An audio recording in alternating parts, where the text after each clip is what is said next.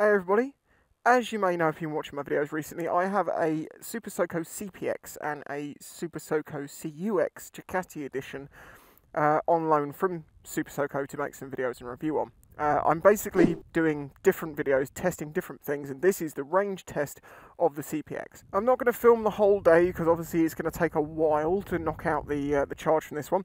This is the 2 batteried version, so I'm expecting to get a range of around 80 miles. It's suggesting 85, but we will see. As you can see, it's 100%, and I started on 226, but it actually hasn't taken anything out of the battery yet because it's been relatively easy riding. Now, like when I did the range test on the CUX, I put it into the highest position, power position, that is number 3, and I'm just going to ride it normally. I'm not going to try and eke out any miles. I kind of want to see what the worst case scenario is. I mean, the worst case scenario would be a motorway dual carriageway flat out. That's really going to eat the miles away. So what I'm going to do is I'm going to stick to normal 40-mile-an-hour roads, not going to go into a dual carriage or anything like that, and just ride it normally on those roads. Because then you'll know that the best number you'll get out of this bike will be what they suggest of around 80 odd miles. The worst case scenario will probably be a bit less than what I get. So you can work it out, because it's all a bit of a range. It depends on the temperature of the day. It depends on, you know, how fast you're riding. What I will say I've suddenly noticed about this display is it's at the wrong angle right now, that the sun is reflecting straight into my eyes off of it, and I can't actually see anything written on it. As I previously mentioned, this is the twin battery version. It still does the same performance with 1 battery or 2 in the sense of speed and things like that, but you basically just double the range with the second battery. As I say, I'm not going to record the entire day. I'll pick up with you in a bit. I can't remember what number we started on. Well, we're up to 338, and it says we have 74 miles of range remaining. One of the ways they're getting 80 miles out of this bike is the fact that it doesn't have a huge amount of grunt. It gets you off the line relatively okay. But it doesn't have massive amounts of torque, so it takes a bit of time to get up to speed. But in doing that, you don't use nearly as much power, and obviously you get a lot more back out. Now, as I say, I'm doing mixed road tests. I did have to do a mile of 60 miles an hour, but why don't we try a little bit of off-road? Well, it's not off-road technically. This is, you know, this is a green lane, so this is the public highway. No different from any other road. You need insurance and that sort of stuff. Condition of it isn't that much worse, to be fair, than some of the roads out there. You know, there's more tarmac on this one. I would love to try out an electric off-road, properly off-road. But the thing is, they just don't, well, these ones, for instance, just don't have the torque that's required for the hills and things. Okay, yeah, it's been raining a lot, so it's very squidgy. I mean, the locals can't complain about this. You know, they complain about the noise of motorbikes coming down green lanes near their houses that they don't like. Oh, God. It's been like a monsoonical rain for days, isn't it? This was probably a bit of a silly idea. But it's fine.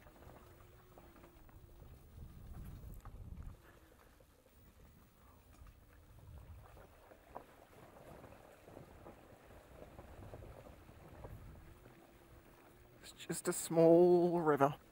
Just a small river. Whoa.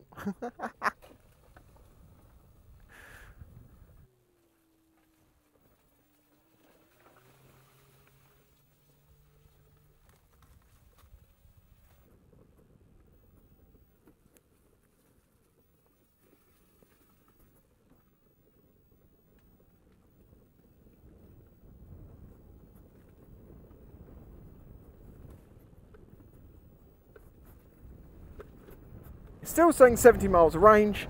We're up to 341 miles on the clock. Because that range has just not dropped for a while.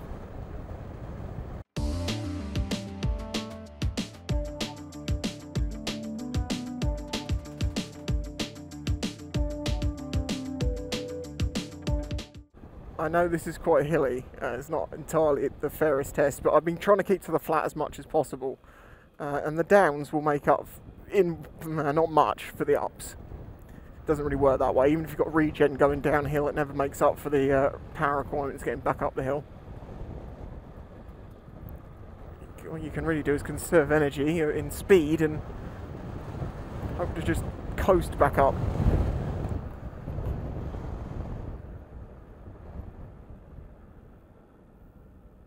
No, not going to make it. Not going to make it. Oh, this is nice though, being in the countryside. Just listen. Silence. Hill starting on electric is interesting because it doesn't give you power straight away. Come on. Come on. There we go. That's a little bit of skill.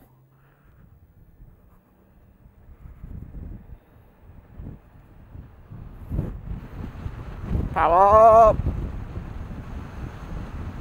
Speed.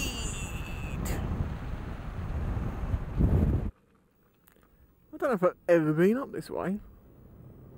Let's have a look up this road. Is this still a road or is this a farm track? It didn't say private at the top, so I'm going to assume it's a road.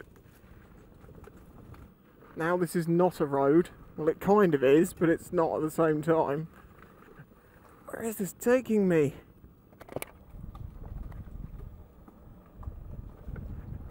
Oh! Okay, so this road is actually just gone in places.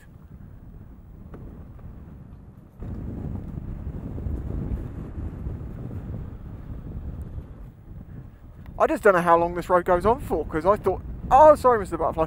I thought this was going to only go on for like a mile when it started getting worse and worse, and now it's kind of slightly better. It's all relative, of course. Now there's actual grass growing in it. Has no one come down it? Is this actually a road? Why do I get the feeling it's just going to end, or I'm going to recognise it?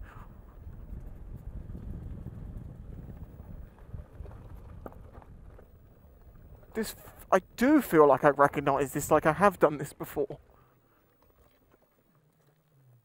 I feel like this must be a farm track. I think I'm going to turn around and go back the way I came and check on the way out. Anyway, so I'm going to turn the camera off because the battery's going to die and I want to keep it for a bit later on. Right, catch you in a bit. Oh, check that out for a view. Pretty nice, pretty nice. I've got to head back the way I came because the roads in the directions away from here aren't actually going to help me, because if I hit 50% of my range while out here, I'm not going to get home.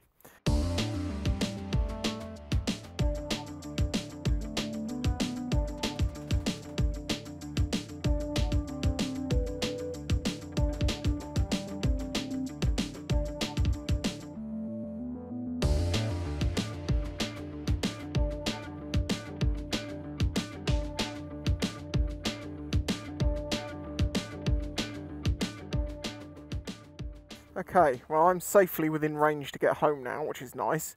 I'm up to 353 miles covered, 53 miles of range remaining apparently. And on cell A we're down to 3 bars, B is still full. Okay, it's now flashing cell A at me, and it says I have 99%. Right, okay, so when you have 2 batteries, it shows 100% the entire time. Until you get down to 1 cell and then it starts reducing it. As I say, I was under the impression that you get the same performance out of 1 cell as you do out 2. So when we get onto the not dual carriageway, sorry, but the national speed limit in a minute, we should still be able to get 60 out of this, right? Because that's what I was told. I mean, it's... Oh yeah, no, it's starting to get there again. Okay, there does seem to be this point that it basically gets to about 40 miles an hour, 45, and it just lingers for a second, like, do you really want to go faster? Are you sure about that? And then you hold on for a bit longer and it's like, okay, you want to go faster.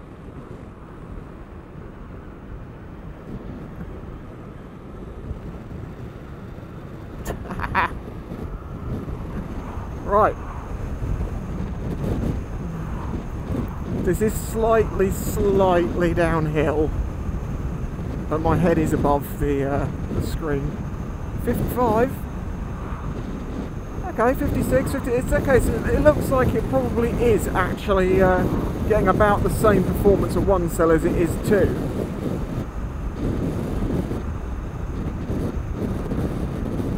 But this is how you kill a battery on an electric, wide open, and just making it go as fast as it possibly can. Oh! Okay, so we're up to 357 miles, 48 miles remaining it says.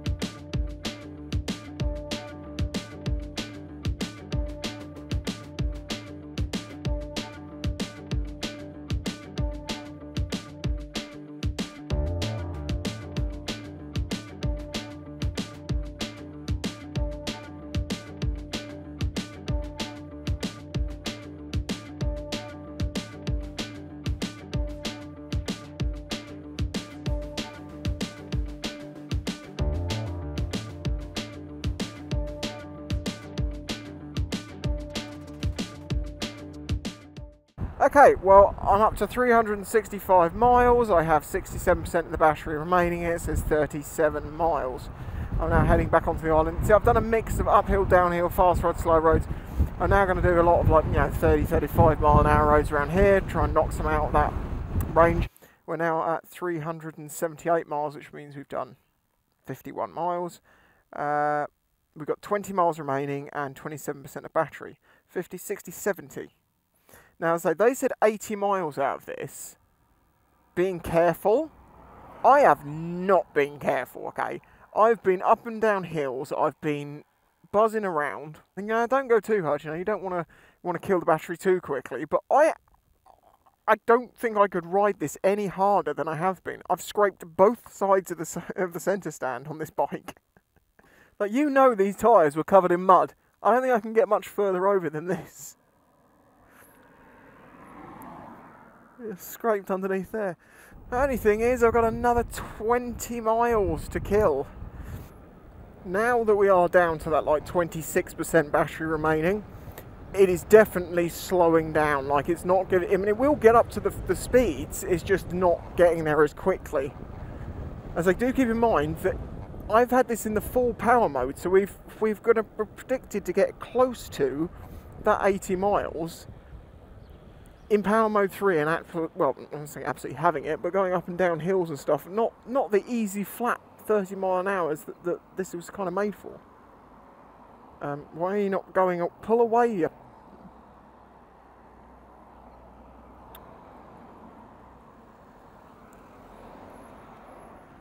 Why are you not... Sorry. Oh, you fuck... Well, thank you for that. 25% on a slight incline, motor gave up, would not pull away. That got quite dodgy. And that's the one thing I will say about this I've noticed, is the hesitation of this getting off the mark.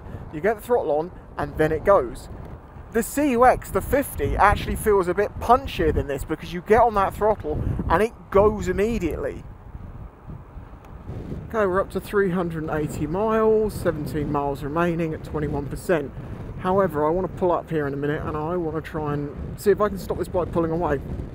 Okay, so now both the batteries are flashing because it says I have 20% remaining, which is about 17 miles of range. Okay, number one, let's see if I can stop it from pulling away. Not quite. Almost. That's just with my legs.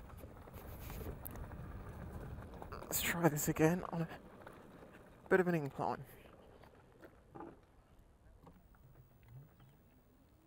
Right, so what was with that? Why did I get the motor light come on and it wouldn't pull away? There is a distinct lack of power here now, because look, I can't get over 40. I can just about, it just takes a while. Okay, so I basically just kept riding and riding and riding round in circles, and I got to the point when the battery got down to 20%. And when the battery got to 20%, it was very slow getting this bike up to 30 mile an hour. Like, it took maybe 15 seconds or something like that to get it up to 30. So anything over 20%, you get basically what feels like most of the power. Obviously, it does ramp down a little bit, but it's still quick enough that when you pull away, you feel fine. Once I got below that 20% mark, it then felt a little bit dodgy because I really couldn't pull away, and people were expecting me to pull away a lot faster, and I'm creeping up to speed, and there's no way of me letting them know that was happening. However, we started the day on 327 miles, we've ended on 388, which means we've done 61 miles. Considering that 61 miles with a 6'4", 16 stone guy on it, up and down hills, and I was just in power mode 3 and basically ragging it a little bit. I wasn't being very careful at all, just riding it how I was having fun. 61 miles is not actually that bad compared to the suggestion of 80. If I've got any more stuff I want to say, I'll tag on in a minute. Okay, this is me from after editing the video, and there is a couple of things I definitely do want to add on.